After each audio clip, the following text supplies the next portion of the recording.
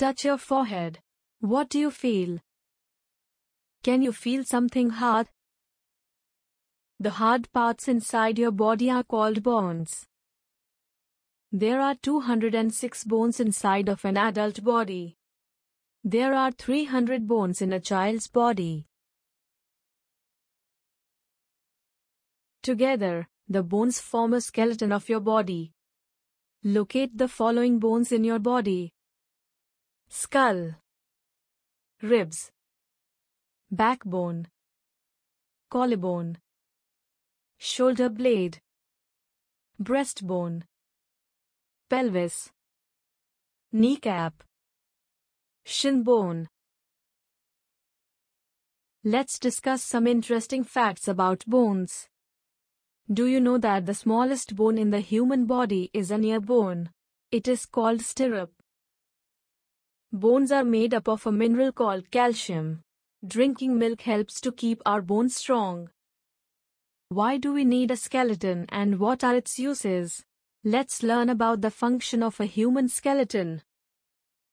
A skeleton provides framework to support the body and gives it shape. It protects some important organs.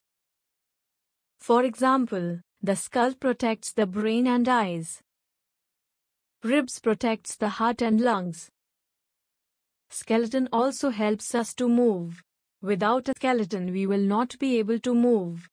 Some animals have skeletons inside their bodies. Some animals have outside their bodies while some animals don't have any skeletons at all. Let's learn about skeletons of other animals. This is the skeleton of a snake. Can you see its long backbone and a small skull? Here is the skeleton of a bat.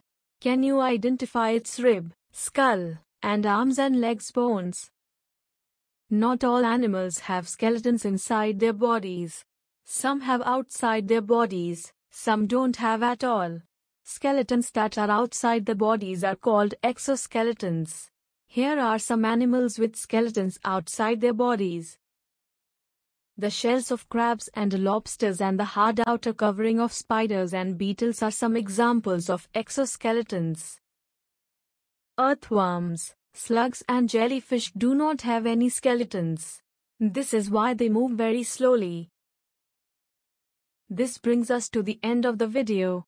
If you have any queries you can write to us at thestudypod01@gmail.com.